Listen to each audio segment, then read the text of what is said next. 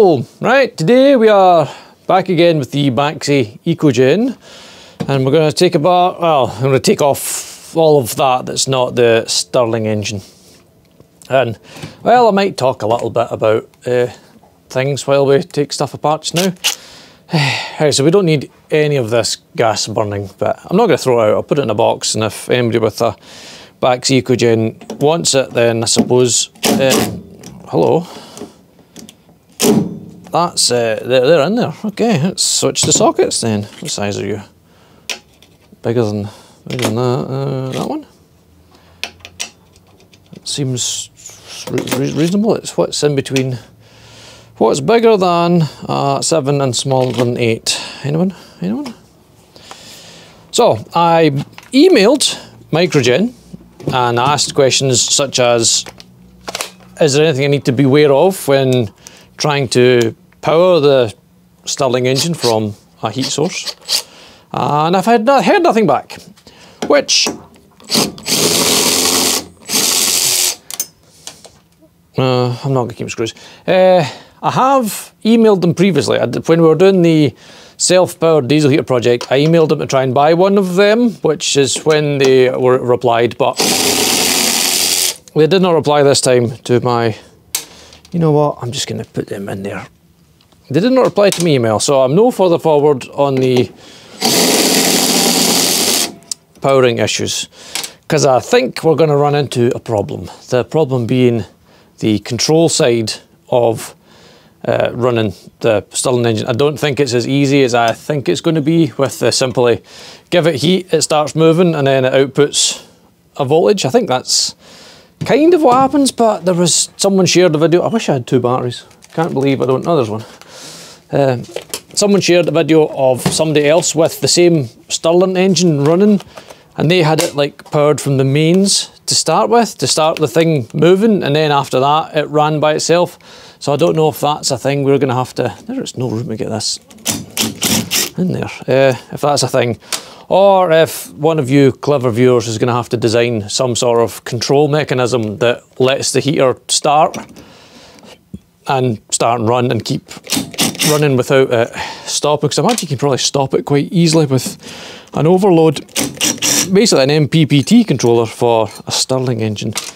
I think Microgen do sell the controller, but they didn't even reply that much to tell me like, hey, here's a thing you can buy and we'll sell you one. We did not even get as much as an email for that. So that's the gas valve in there and mixes the air and gas in there, and then belows it in there, which is the burn chamber for the gas boiler, or rather heat exchanger. What else is coming off? That bit's broken, so let's do that screw.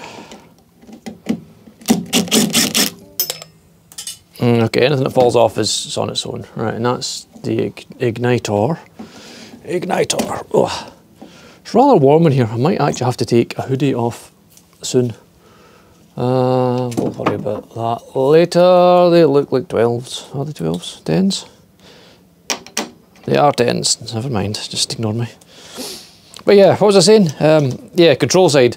The hardest bit is going to be the control side of the Stirling engine. Applying heat. So we've got 3 possible outputs for heating the hot bit. We can use straight hot air out of the diesel heater, hot air out the hot air outlet, straight over the Stirling engine, and then out to heat your space to see if that's enough heat. We've got the waste heat from the exhaust to see if that is enough heat, and if not, we'll have to build something that basically takes the end of the diesel heater, much like, are you attached to anybody? No, it's okay. Here's my example. We take the diesel heater such as this, which is the open burn chamber end. You see, that's the open burn chamber. And then we'd have to build something on the end of this. So your Stirling engine will be here, hot air straight out over the Stirling engine, and then on and in and round, or whatever heat exchange you build after that. But basically just using this as the hot side, and because that's proper hot, you know, burning gases, that should be hot enough, I think, to power a Stirling engine. And if not, we'll have learned something along the way. And if you've learned something, it's not a waste. Right, so I'm going to rip off the rest of this, and then we'll Well, I'm going to take that connector off there. I'll bring you back once I've got some way further in here. Yeah. Nah, I'm taking my hoodie off. I'm too hot. I'm taking it off.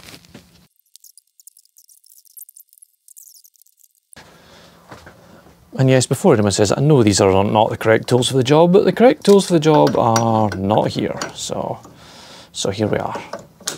We're doing it this way.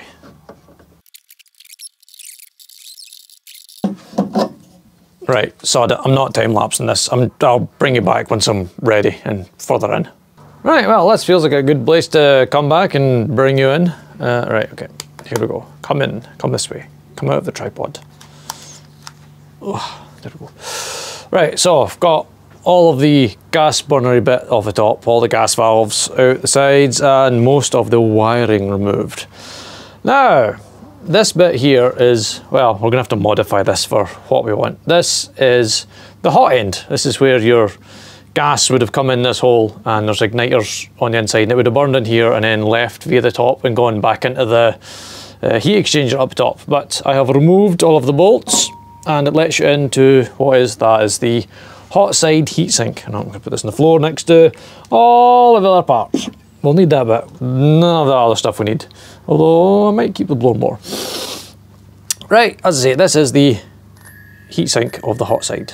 And all of this bit moves with the whole body of the, if you can see that, it goes up and down and moves independently of the frame. So we kind of need to keep that bit. These bits are just the coolant pipe connections, so they were. I've just disconnected them now. Basically just go in one side and out the other to cool the cool side. And as far as I can tell, the only wires that come out of the Stirling engine are these two here. There's these two, and then there's like other sensor wires. This block here of blues and reds, there's like the thermocouples and thermistors attached to the body. These bits are just for the gas igniter bits, and there's a couple of thermocouples there for that as well. And then those two wires, one of which, the positive, I presume, it then goes up to this 44 megafarad capacitor up here, and then back down and into the electronics down here somewhere. But none of those electronics obviously help us, because it's going to be looking for things like the gas boiler being on, water pressure, lots of other variables, whereas what we want is just a hot side, a cold side, this to start moving and giving us some sort of AC output over here, which is what we're going to have to test next. And I need to obviously build some sort of contraption to mount the diesel heater on. I mean, for the time being, I could just blast at it. I could just build a back plate here. We just need to see some sort of voltage output or some way to start this. Better yet, if anyone knows or has any documentation of anything, literally anything, please leave a link down below or email me, or leave a message to email me and I'll send you my email address. But if you go to my website, my email address is there as well. You can contact me and then we can start. Well, it would have been nice if Microgen had emailed me back. Help, Microgen, if you even happen to see this video and you'd like to sell me a control board that I can wire this into, I haven't decided, well, either mains, because if you look at the Microgen website, they've got solutions for like grid tied, off grid, and battery solutions. So we'd probably be going for like a battery and inverter and heat. I don't know. I need help. I always need help, but I need more help because this is quite interesting. I'd like to get it working, but I have a feeling there's a lot more electronic side to get this Stirling engine moving and running and keeping going than just applying heat and cold and it starts outputting voltage. But I'll be pleasantly surprised if it's that easy. I don't think it is. And again, if anyone needs anything from the backseat boiler side, just leave a message below and I'll see if I can send you something, or if we can come to some sort of deal, because as I said, this was expensive and it's expensive just to get that bit. But that bit's expensive And hell, if this all goes wrong, we'll just sell this bit anyway. But I'd rather do the experiments and the learning because it's interesting. I enjoy it. I hope you're enjoying watching it. That'll do it for today.